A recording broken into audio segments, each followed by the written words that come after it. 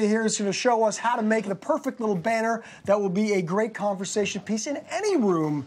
And I can have a permanent smile on my face when she pulls her little ears back too when she makes it. I'll try.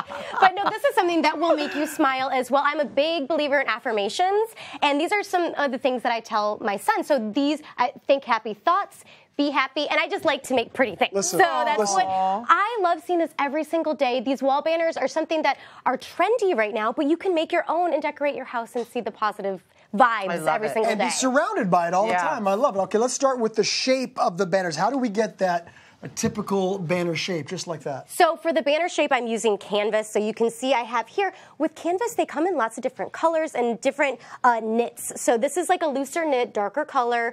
And as it gets lighter, just by chance with what I have here, the knit gets a little bit tighter as well. Okay. Does that help? You know, I feel like it doesn't necessarily help the way it hangs, but I find that the tighter the knit, the cleaner it is. Okay. And if you're going to write on it, it looks a little bit nicer, cleaner. It absorbs it a little bit better. Okay. And it will depend on what you use to do the front of it. And so that's what I have here is just, I cut it into a rectangle. So this is me creating the shape that I have on the wall. So this was a big sheet of canvas. Sure. And I just cut it. So the length that I have is about 18 by 13 approximately. And what you want to do, you can see I have my lines already here. I'm doing it on this side.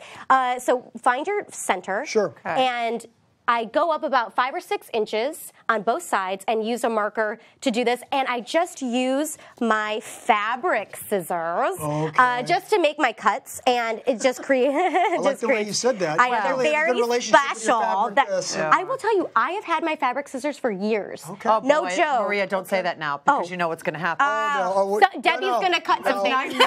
Because the way of the universe, the minute you say that around this house, the fabric scissors disappear. I don't know what happens. Or I'll be using it to like. Do you know how that one sock that you lose out of the dryer, that happens with the fabric scissors around here? I label mine. Can I ask you something about, because I know that the you like using the canvas. Yeah.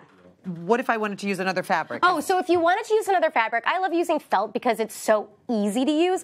But I will say you're not going to really get this exact look if you use another fabric. Okay. And the thing is, fabrics do fray. So I will say you could use another one, but with this look of sort of the rusticness of the canvas, you don't even have to worry about because of the way that I fold it over. So that brings us into our next step is that I folded about 1/4 of an inch.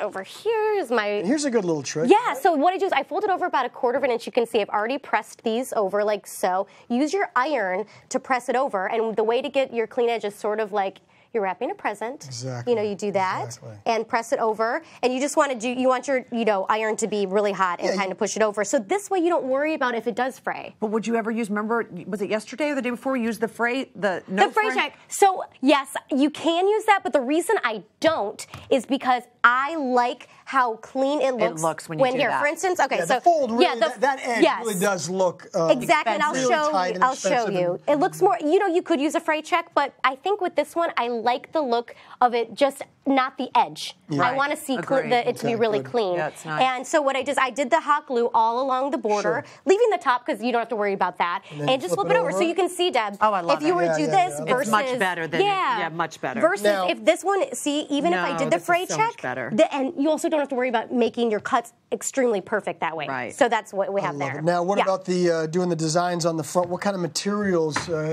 can we look at? Okay. Getting the lettering, getting the design. Yes, so to get really fancy with this, I did find these letters here. These are iron-on letters you just get at the craft supply store. And these are iron-on detailing. They're really, really fun. You can feel, Deb, here, actually, if you guys want to put these on. I love So you fold over a little bit because that's where the dowel is going to be going through. Is that the idea? I saw you fold over that back. So my tip when you're designing the front is you want to be sure that you know what you're going to use to hang it on. And do your design the way you want it to be. So like, for instance, I know that I'm going to use a dowel that is either thin or thicker, and based on that, I can put it underneath it. But I do recommend, so for instance, like so, I do recommend taking it out when you're doing your design so that it's laying flat and that it looks really pretty. Right, so you can get the do proportions that. right. And when you iron it on, if you are using iron-on letters and decals, then obviously it's going to come off. And by the way, how great would this be for a college dorm? It'd be so perfect. See the positive affirmations. So every iron-on thing that you use is going to have different instructions. So follow the instructions. Some of them are about a minute. So just, sit there and hang out and do that. And you always cover it? You usually want to cover, otherwise, yeah, it could risk sticking onto the iron. But I'm going to let this one be for a minute and just talk to you a little bit about how to hang it. All right, how do we hang it? Okay, this guy right here. It's got a cool. It's got a cool. Okay, so for this one here, we flip over. Get your game face on, Game people. face on, everybody. Soccer starts this weekend for my son. What about football? My son starts soccer. Okay. In Maria's world, it's all about soccer right now. Soccer. Soccer mom. So I am, for real. Soccer's big in our house. So you can see the dowel with the way I did it.